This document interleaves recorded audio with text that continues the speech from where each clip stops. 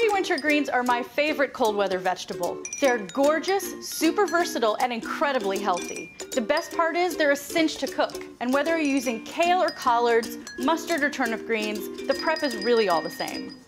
The first thing you need to do is remove the stem. Take one leaf and fold the leaf in half like a book. Then you're gonna hold on to the stem end and just strip the leaf away.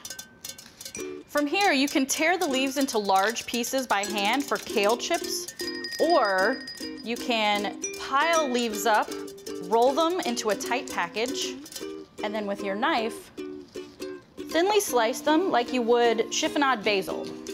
These are really great for sautés or even long braised dishes.